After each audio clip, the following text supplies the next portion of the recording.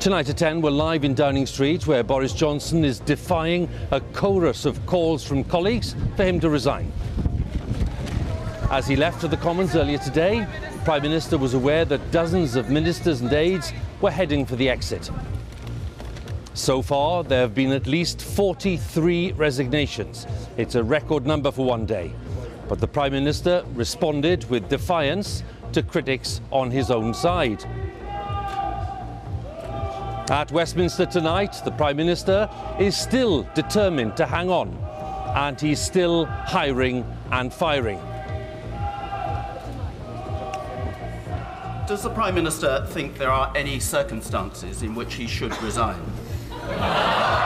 Frankly, Mr. Speaker, the job of a Prime Minister in difficult circumstances when he's been handed a colossal mandate is to keep going, and that's what I'm going to do. Anyone quitting now, after defending all that, hasn't got a shred of integrity. Mr. Speaker, isn't this the first recorded case of the sinking ships fleeing the rats? Well, a short while ago, we were told that the Prime Minister has sacked Michael Gove, one of the government's most senior figures. We'll have more on that. Also tonight, British Airways cuts a further 10,000 short-haul flights from now to the end of October. And in football, England get off to a winning start in the opening match of the Women's Euros at Old Trafford. And stay with us on BBC News for continuing coverage and analysis from our team of correspondents in the UK and around the world.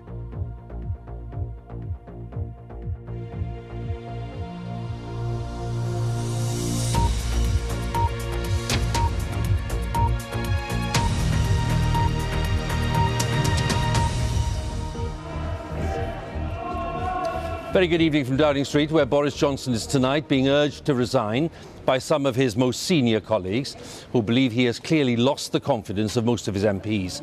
Mr. Johnson has been inside number 10 here, meeting cabinet colleagues, some of whom still believe he should stay on, but most seem to be convinced that his time is up. A short while ago, Michael Gove, one of the government's most prominent members, was sacked by Mr. Johnson. Nadhim Zahawi, who was appointed as Chancellor just last night, is believed to be among those who want Mr. Johnson to step aside, as are Grant Shapps and Priti Patel, key allies of the Prime Minister until today.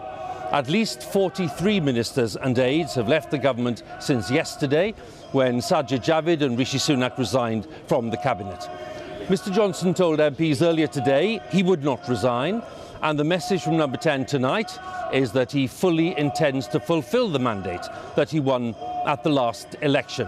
So with the breaking news about the sacking of Michael Gove, let's bring in Chris Mason, our political editor. What's happened, Chris? Well, the Prime Minister has latched upon a novel technique, Hugh, for dealing with the prospect of cabinet ministers resigning. What is that technique? It is to sack them. And that is what's happened, as you say, in the last hour. Boris Johnson phoning Michael Gove, sacking him as Community Secretary. There is, you might remember, real history between these two men. Rewind a few years when the Prime Minister was Boris Johnson was initially hoping to become Prime Minister. It was Michael Gove who scuppered his attempts that time round. Theresa May went on to become Prime Minister. Tonight, he has been sacked, and an extraordinary briefing from inside that building tonight explaining the sacking, describing Michael Gove, and I quote, as a snake, someone that in the view of the Prime Minister could not be trusted to be a positive articulator of the government's message. The latest extraordinary twist in another incredible day here at Westminster. Let me bring you a flavour of that day in the next few minutes. The front pages, the photographers, the reporters, all asking the same thing. Is it all over, Prime Minister?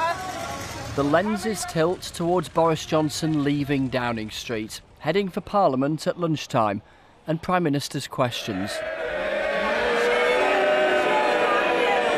The difficult questions usually come from the opposition benches. Today, they came from Conservative MPs as well. The Prime Minister constantly tries to deflect from the issue, always tries to blame other people for mistakes. and that at least nothing left for him to do other than to take responsibility and resign. Today I ask him to do the honourable thing, to put the interests of the nation before his own interests, and before, in his own words, it does become impossible for government to do its job. Does the Prime Minister think there are any circumstances in which he should resign? Frankly, Mr. Speaker, the job of a Prime Minister in difficult circumstances when he's been handed a colossal mandate is to keep going, and that's what I'm going to do. And when it was the Labour leader's turn, he took aim at those in the Cabinet. Only in office, because no one else is prepared to debase themselves any longer, the charge of the lightweight brigade. Have some self-respect. In the middle of a crisis, doesn't the country deserve better than a Z-list cast of nodding dogs? Mr. Speaker, the difference between this government and that opposition is we have a plan and they do not. We're getting on with it. They want to focus on this type of issue, Mr. Speaker. We're going to get on with our jobs. Ian Blackford. The Scottish National Party leader at Westminster is often remorselessly barracked by Conservative MPs. Not today. Let's face it, it's a minor miracle that the Prime Minister has even made it through to Prime Minister's questions, and he really ought to see the faces behind him, because, Prime Minister, it really is over. The Prime Minister is desperately clinging on to his own fantasy, but the public can't afford to put up with this farce of a government a minute longer. All day, it felt at times like every 10 minutes or so, Conservative MPs were sending letters saying the Prime Minister should go. And just take a look at the language chosen by the now former Justice Minister Victoria Atkins as she resigned. Values such as integrity, decency, respect and professionalism should matter to us all. I have watched with growing concern as those values have fractured under your leadership. I can no longer pirouette around our fractured values. Are we witnessing the collapse of the government, Mr Javid? And from a letter to a resignation statement from the man who just yesterday was Boris Johnson's Health Secretary. I call Sajid Javid.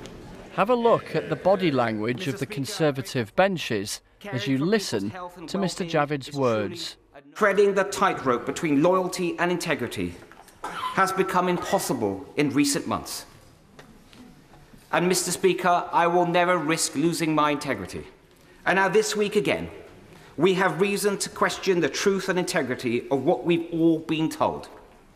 And at some point, we have to conclude that enough is enough. I believe that point is now. He said he had been patient, hoping things would improve. But I do fear that the reset button can only work so many times. There's only so many times you can turn that machine on and off before you realise that something is fundamentally wrong. And then there was this, a public, laser-guided attack on those still in Boris Johnson's cabinet. They will have their own reasons. But it is a choice. I know just how difficult that choice is. But let's be clear. Not doing something is an active decision. I am deeply concerned about how the next generation will see the Conservative Party on our current course. Can I say to the House, there will be no more personal statements today. But he was back again down the corridor a few hours later, facing the liaison committee of senior backbenchers. Prime Minister, how's your week going? Terrific. Turns out they had been keeping up with the news. It's being reported that there's a delegation of your cabinet colleagues waiting in Downing Street, including the Chief Whip, the Transport Secretary and your new Chancellor, waiting to tell you when you finish here today that it's time for you to go. How will you respond to that? You're asking me to comment on... This conversation will happen in a few minutes, Prime Minister. So you say. But I'm not going to give a running commentary on political events. We're going to get on with the government of the country. This morning, the Communities Secretary Michael Gove went to see the Prime Minister to tell him he thought he should resign. in the last hour, the man who just yesterday sat around Boris Johnson's cabinet table was sacked by him, with a Number 10 source describing Mr Gove as a snake. This was the scene in Downing Street this evening. Drivers hanging around while cabinet ministers went inside, some saying Mr Johnson should go, others saying he should stay. The Culture Secretary still supportive. Is anyone else backing the Prime Minister? Yes. Westminster is a postcode defined by power. Today has been defined by it draining away from Boris Johnson. But he's not shifting, at least yet. Well, back here in Downing Street tonight with a pretty big crowd of protesters who've gathered just outside the gates on Whitehall. Chris is still with me. Chris, this note of defiance that's come through loud and clear tonight from Downing Street, but at one stage today, people were talking fairly confidently about the Prime Minister actually going. When I was talking to George on the 6 o'clock news, I was anticipating that there was a possibility, nothing more than that, but a possibility that within a couple of hours there might have been a lectern just behind us here with the Prime Minister preparing to come out and offer his resignation. And that was a view articulated by plenty of Conservative MPs. It hasn't happened because there is that defiance, that determination from the Prime Minister to stick around. And the argument he's making is one that he was making last night as well, and we talked about. He's saying, look, there might be 40-odd colleagues who were saying I should resign, but there were nearly 14 million people who voted for the Conservatives led by Boris Johnson at the last general election. That, for him, is his mandate. And what he's saying to his MPs is you can either keep me with a new Chancellor and our plan for the economy, they're due to give a speech next week, or you can have a period of chaos around a leadership race and then the prospect, so he says, of a general election that might be sooner rather than later. And he is saying to Conservative MPs, look at the opinion polls, that might mean the Conservatives are out of power. Crucially though, Hugh, those who want to see Boris Johnson go, they are motivated, yes, by the distaste for many around his character and his attitude, but fundamentally it's because they think they would lose with him as leader. So that's the trade-off that's going on. Boris Johnson saying, if I go, you lose, and them saying to him, if you stay, we lose. Chris, in a while we'll talk in more detail about the exact options for the party and for the Prime Minister, but for now, thanks very much. Chris Mason there, our political editor. Well, Boris Johnson has now broken a British political record for the highest number of ministerial resignations in the space of just 24 hours. 1 in 5 of those Conservative MPs who held ministerial or other official posts have now resigned. And here's the list. It's going on the screen now. All of them gone since Sajid Javid resigned as Health Secretary yesterday. And they do, of course, include Rishi Sunak, who resigned as Chancellor of the Exchequer, along with dozens of ministers and ministerial aides. So far, 43 have resigned, and we're still counting. Our Deputy Political Editor, Vicky Young, examines the possible next steps. Time to speak out. Dozens of Conservative ministers and MPs have had enough. Some have been critical for months. Others stayed loyal to Boris Johnson, but not anymore. I've never done this before. It is not in my nature to go on about Prime Minister. I challenge to go on policy rather than personalities, but I just think we've reached an end point. We are just constantly going from one crisis to another under this leadership, and a reluctance to accept where those problems came from, and we've got to concentrate on these issues that are really affecting people. This charade has to stop. I feel for the Prime Minister, I really do. I like the man, I've got a huge amount of respect for the man, but I cannot let this pass. As support drained away, the Prime Minister's closest allies tried their best to fight his corner. My message to colleagues is calm down. Calm down. Really? Are they overreacting, in your view? Even be very careful where we go here. Why? Be very careful about bringing down a Prime Minister who won a very personal mandate from the British people in 2019. Liam Fox has stayed loyal to every Conservative leader since he was first elected in 1992. But he told me Mr Johnson has squandered too many second chances. The way things have been handled, the way that lines constantly change, the way that ministers therefore can't with any confidence repeat the line that they're being given. I think all of this incrementally damages credibility so much that it's difficult to lead. And I hope that for his own sake, but for the sake of the Conservative Party, the government, and most importantly the country, he goes quickly. Prime Ministers rarely get to choose how they leave office. Margaret Thatcher promised to fight on, but her cabinet told her it was time to go. John Major survived rebellions, staggered to an election and was beaten in a landslide. David Cameron recognised that losing the EU referendum was a resigning matter.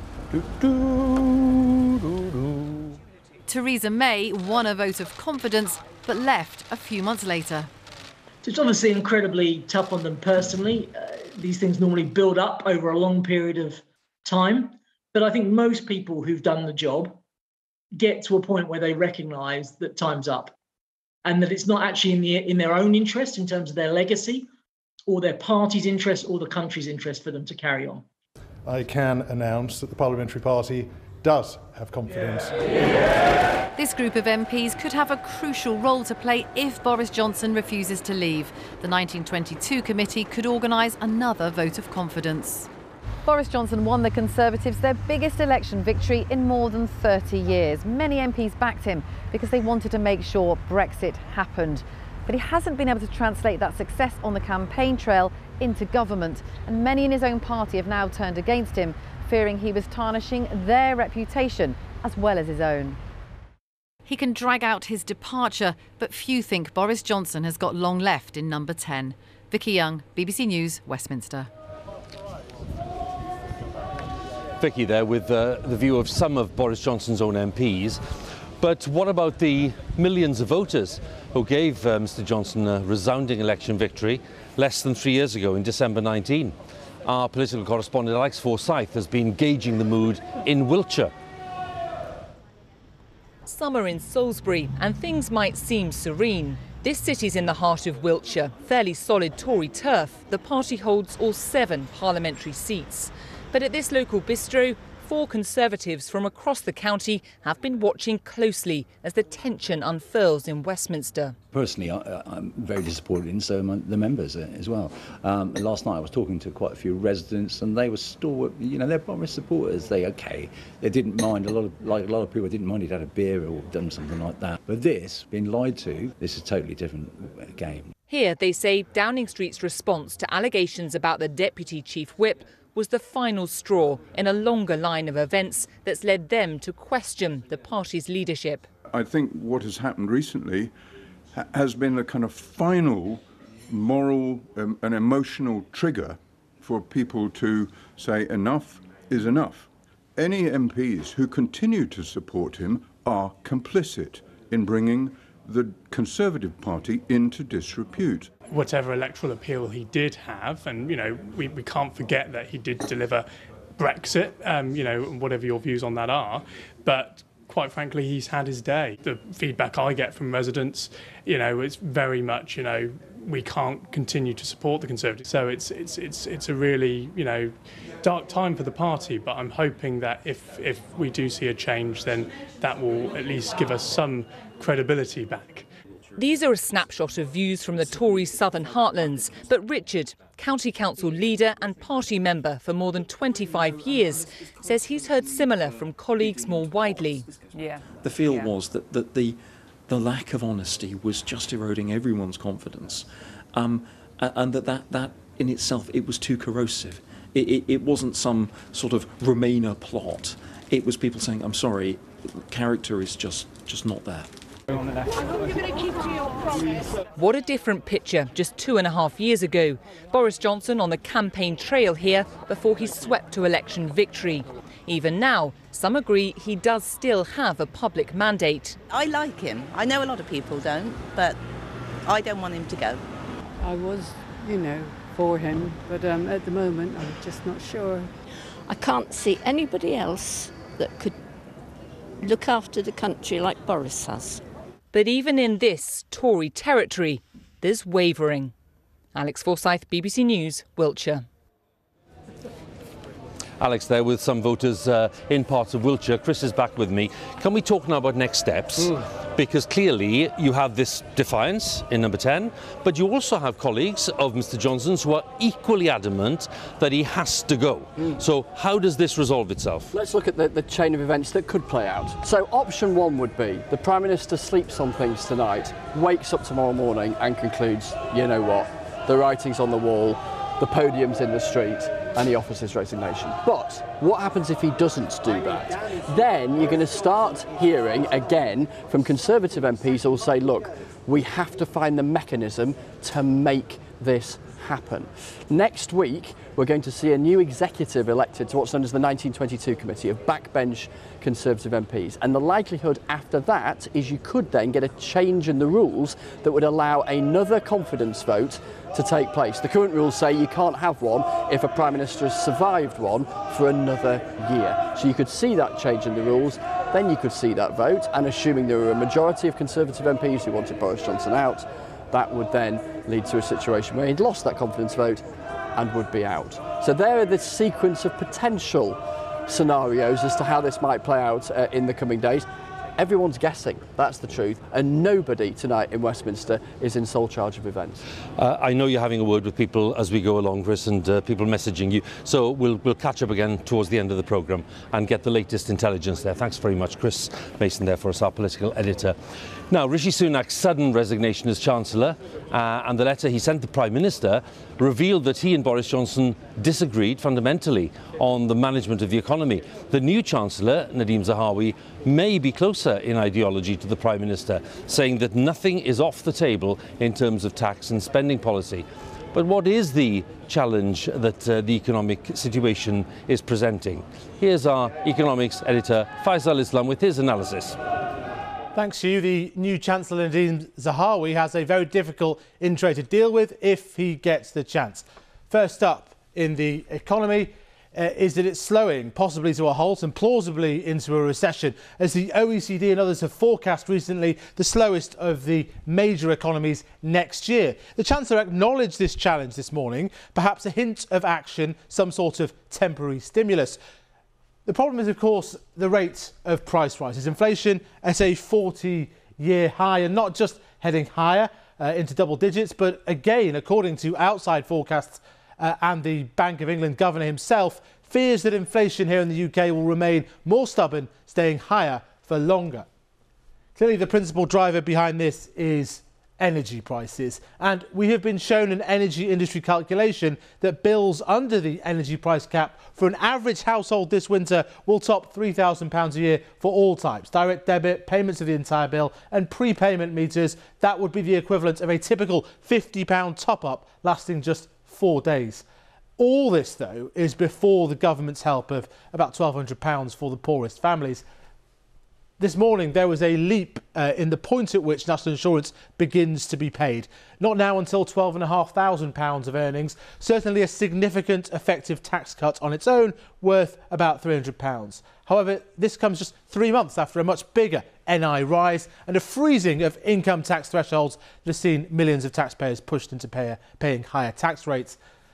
The mood music from the Chancellor this morning was that nothing was off the table and he would review major tax and spend decisions. Here are some of the options, from fast-tracking a tax cut that's planned, an emergency VAT cut, cancelling some of the planned rise in business taxes, and a further, more direct cost of living support package over the next year. But would that mean more borrowing? Former Chancellor Rishi Sunak felt the PM should level with Britain about tough times and that extra government borrowing risked making inflation worse. The PM, if he survives, or even to survive, might be tempted to alter course on this. Hugh. Faisal, many thanks. Faisal Islam there, our economics editor. Let's turn then to some of the day's other main news. One of the biggest war crimes investigations in modern times is underway in Ukraine. The International Criminal Court and national prosecutors are gathering evidence of Russian atrocities. Some of the worst took place in Bucha, which is a suburb south of the capital, Kyiv. More than 1,000 people are understood to have died during the month-long Russian occupation of towns in the region. And as our special correspondent Fergal Keane reports, there is psychological devastation for the families of the dead. A warning that there are some distressing details coming up. She's come to gather in what's left of the life of a lost son. A man who loved laughter. Denis Rudenko, killed in a massacre. His mother Katerina has come to clear out Denis's locker at the garage where he worked. Его любимая куртка.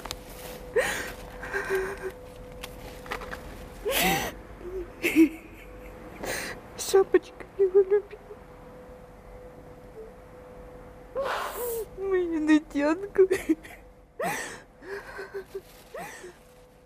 Denis was 37, a father of 2. He was shot dead by the Russians with 7 other men on March 4th last at 144 Yablonska Street in Bucha.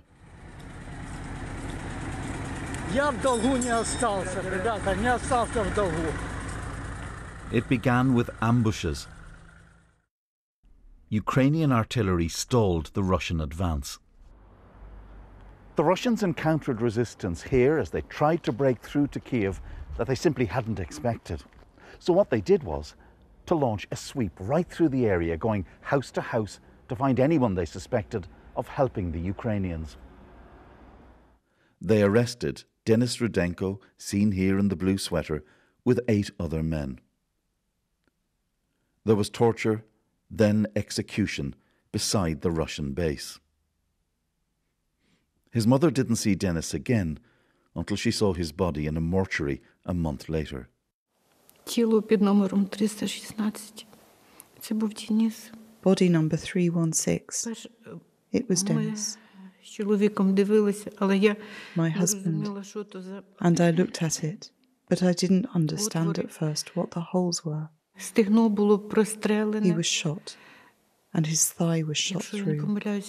And if I'm not mistaken, there were shots in his abdomen and his eye. There are still plenty traces of the Russians at 144 Yablonska, obscene graffiti on the walls. A soldier's military debit card we found in the rubbish. Old ration packs in what's now a crime scene. At the place of the execution, all bodies were lying here in different positions. And the man leading Ukraine's investigation told us he's going after President Putin and his elite. That's where the bullet hit. It was definitely planned in advance. It was instructed from the top. The suspects would be top of the top, so the guys who actually launched the war, let's say. Putin, his defense minister, all of this. Yeah. So it's like a chain of people which decisions led to the invasion to Ukraine. Russia says the massacre was a fake, its standard response to even the most glaring truths. And the Kremlin isn't cowed by war crimes investigations. It'll be hard to get justice for Denis Rudenko while Vladimir Putin remains in power.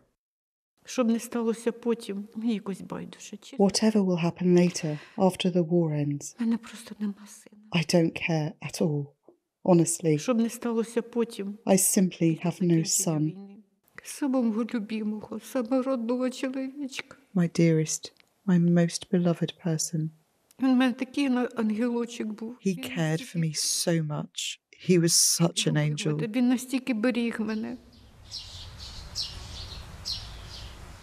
Justice may or may not come, but the dead will stay dead. Fergal Keane, BBC News, Yablonska Street. Michael Gove for behaving like a snake. Now, British Airways has announced it'll cut a further 10,300 short-haul flights from now to the end of October. The announcement comes amid growing travel chaos at some airports as the aviation industry struggles to cope with staff shortages. Let's join our travel correspondent Katie Austin with the latest details. Yes, this looks set to disrupt hundreds of thousands of passengers' plans. The affected flights are to or from Heathrow, Gatwick and London City airports in August, September and October, and they bring the total number of flights that British Airways has now cut from its April to October schedules to nearly 30,000. Now, many aviation businesses are struggling with staff shortages at the moment, just as demand for travel rebounds after COVID rules were eased, and we have seen disruption at airports, and lots of airlines have already cancelled flights. This latest wave of advance cancellations by British Airways comes after the UK government gave airlines a short window to hand back flight slots without the usual penalty. And the point of that was to try and make schedules more reliable so that the flights that are running run less of a risk of last-minute disruption or cancellation. So British Airways says it's consolidating some of its quieter services to protect as many holiday flights as possible. And it says it's contacting affected customers to offer them rebooking options or refunds. Katie, many thanks. Katie Austin there, our transport correspondent with the latest. Now, the heads of the British and American security services have made an unprecedented joint appearance to warn of the national security and economic threat which they say is posed by China. The FBI Director, Chris Wray, and the MI5 head, Ken McCallum, outlined the dangers while addressing business leaders in London. Our security correspondent, Gordon Carrera, has more details. The two men whose job it is to keep the UK and US safe, appearing in public together for the first time. Speaking inside MI5 headquarters to business and university leaders, they warned of what they said was an immense threat. The most game-changing challenge we face comes from the Chinese Communist Party. It's covertly applying pressure across the globe. This might feel abstract, but it's real and it's pressing. Amongst the worries is that naval exercises like these are China preparing for the possibility of invading Taiwan. The FBI director warned this path would lead to one of the most horrific business disruptions the world has ever seen. Even though Russia may have drawn most attention because of its invasion of Ukraine, today's joint appearance here at MI5 headquarters was a way of these two allies saying they believe that it's China that poses the biggest long-term threat to national and economic security. The Chinese government is set on stealing your technology, whatever it is that makes your industry tick, and using it to undercut your business and dominate your market. That includes by using cyber espionage, but also more hands-on methods. We've even caught people out in the U.S. heartland sneaking into fields to dig up proprietary genetically modified seeds, which would have cost them nearly a decade and billions in research to develop themselves. China is likely to dismiss the warnings, but these two security chiefs believe the threat needs to be confronted. We both see persistent attempts to steal vital know-how from businesses and universities, and we see hidden interference campaigns attempting to manipulate the West. If we don't respond, this will have a dramatic impact on our nations. MI5 has more than doubled its work against China in the last 3 years, and its director said it would be doubling again. Gordon Carrera, BBC News.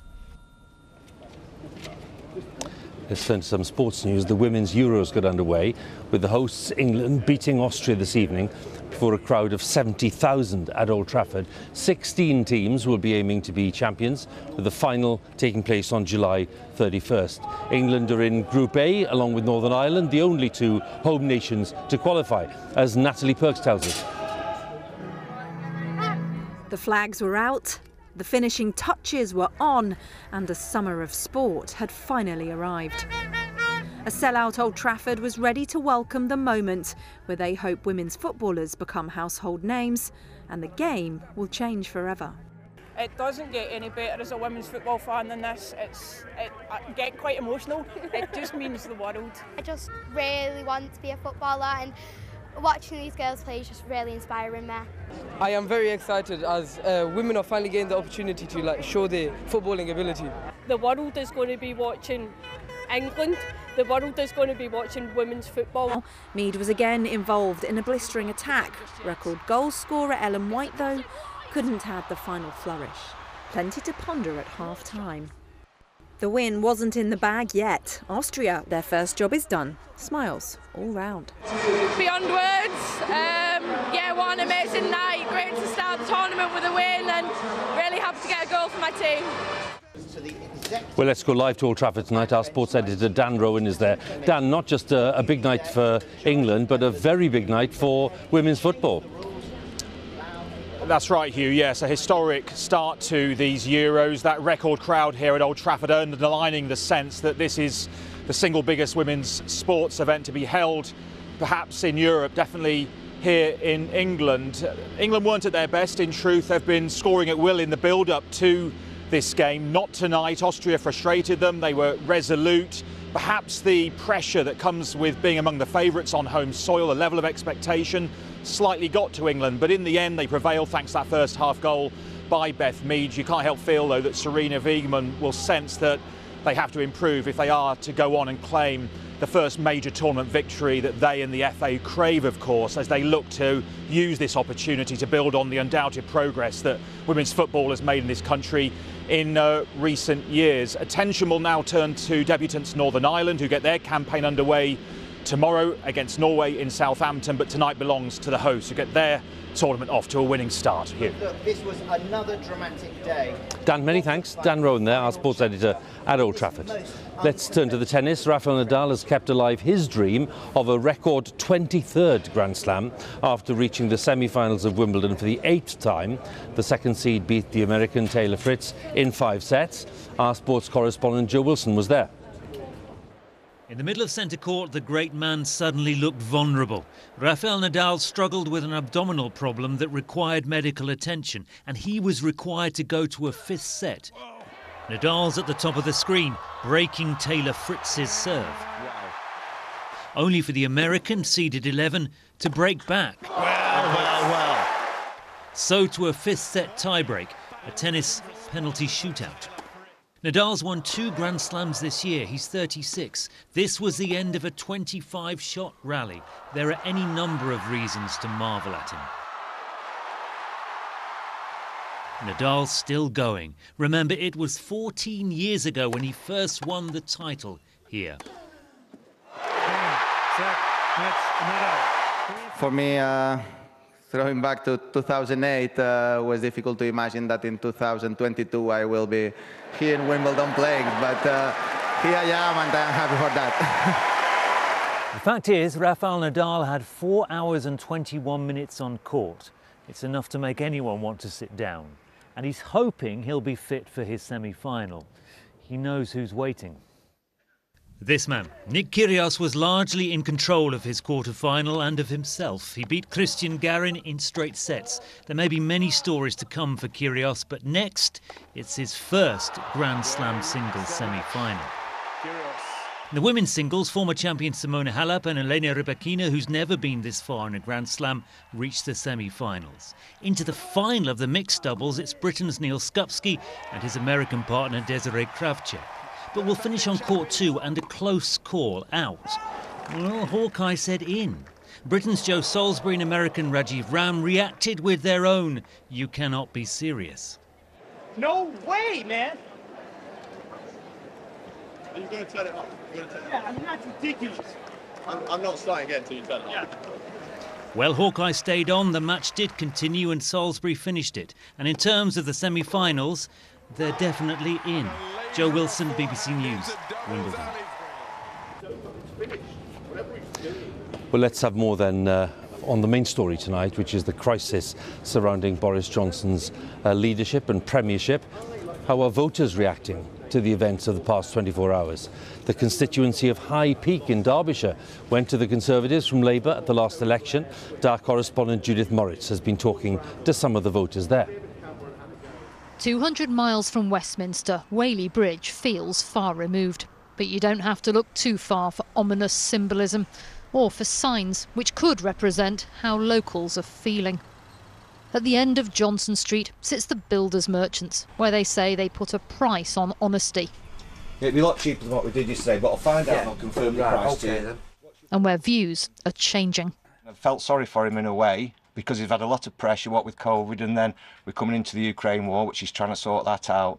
And then there's all the Partygate, which I'm not sure about, but there's just too many lies coming out of his mouth. And after the 2 head ministers resigned yesterday, I thought, it is time now. If they haven't got confidence in Boris, then he does need to go. People here know how it feels when things are precarious. The PM visited them in 2019 when the town was evacuated because a nearby dam threatened to burst. There is plenty of support here for Conservative ideology, but the local MP only holds this seat by the slimmest of majorities, 590 votes.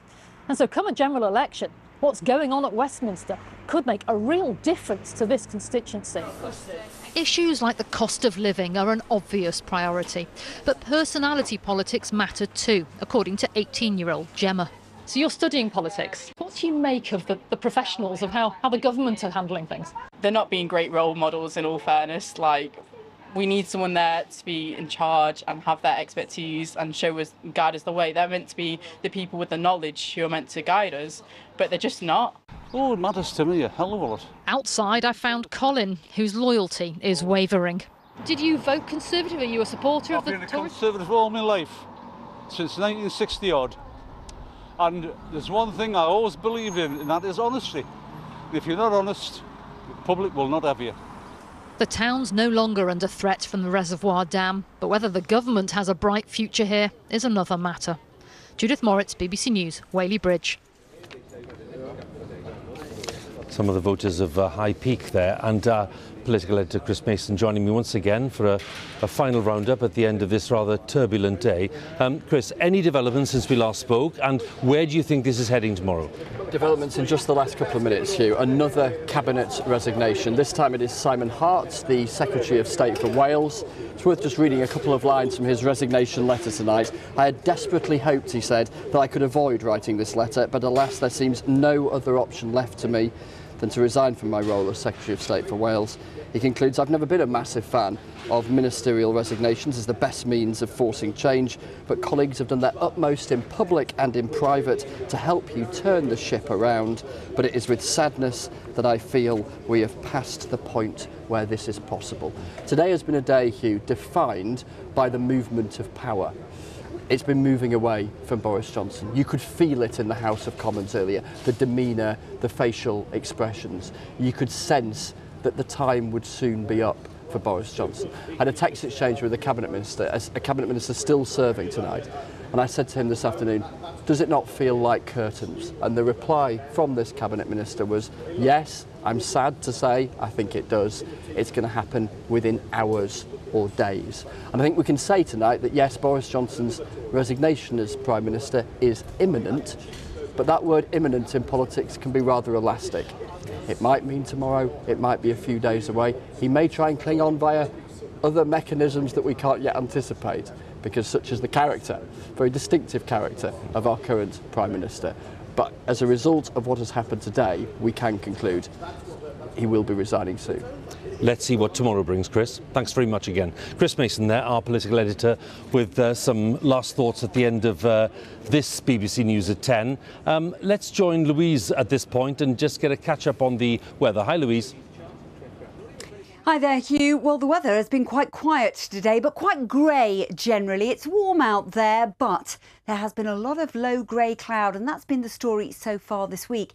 That story is set to change, however, over the next few days. But let's just take a look at how much cloud we've seen today. You can see how extensive it was. Quite breezy and cool with some outbreaks of rain, and it's still quite drizzly at the moment along the far north and west facing coast of Scotland. But as we go through the next few days, high pressure will start to dominate. We'll see certainly more sunshine, and as a result, more heat. In fact, it might get a little bit too hot for some of you as we move into next week. So there's the high pressure slowly starting to build in from the Atlantic. The jet stream is way to the north, and if you've been watching the weather forecast by now, you'll know that if we're on the southern flank of that jet stream, we're always in the warmer air. So it will start off relatively mild, sunny first thing in the morning across eastern Scotland, and any early morning low grey cloud will quickly melt away. There's going to be a lot of sunshine around tomorrow generally. The exception, the far north and west. Here it will stay cooler and temperatures around mid-teens, but with that sunshine, well, it's strong at this time of year and the temperatures really starting to climb up. 25 degrees is 77 Fahrenheit. As we go into Friday, even more sunshine is expected for many. Once again, the far west, northwest generally, will see a little more cloud and maybe the odd spot or two of drizzle at times. Here, those temperatures are a little suppressed, but they are going to continue to climb up to highs of 28 Celsius, 82 Fahrenheit by Friday. And as we head towards the weekend and into next week, we're going to see those temperatures into the 30s. It's going to be hot by day, and by night, that might get a little bit too hot for some. Hugh. Indeed, Louise. Thanks very much, Louise Leah there. That's it from Downing Street for tonight. Newsnight already underway on BBC Two. And here on BBC One, it's time to join all of our colleagues in the nations and regions for the news where you are. But from the 10 o'clock news team, good night.